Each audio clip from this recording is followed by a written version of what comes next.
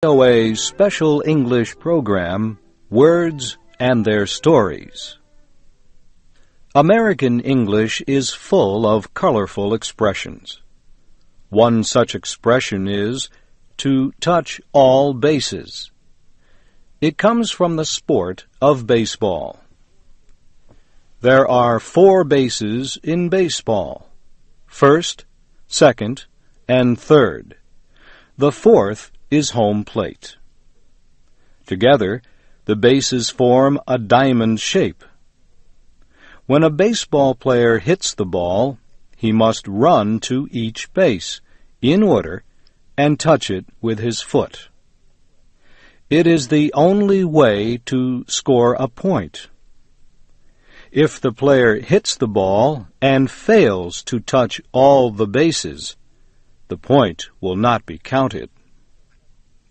The importance of touching all the bases was shown at the start of the 1974 baseball season. Hank Aaron was a player with the Atlanta Braves team. He was seeking the record for hitting the most home runs.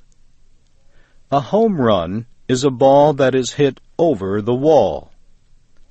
Aaron needed just 1 home run to equal the record held by Babe Ruth, the greatest hitter in baseball history. Aaron got that home run the very first time he had a chance to hit the ball.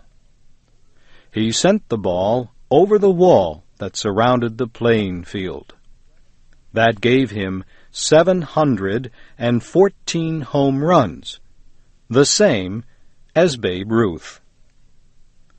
After that day, baseball fans held their breath every time it was Hank Aaron's turn to hit. When would he hit home run number 715? The wait was not long. In the second week of the season, Aaron again hit the ball over the wall. He had beaten Babe Ruth's record. But first, he had to run around the 4 bases. The other players on his team watched carefully to make sure he touched each one. If he did not, the home run would not have counted. There would have been no new record. So, to touch all bases means to do what is necessary to complete an activity. The expression is used in business and politics. No business deal or political campaign is really complete until you discuss all the issues involved. Or, as it is said, until you touch all bases. Even professional diplomats use this expression as well as others that come from baseball.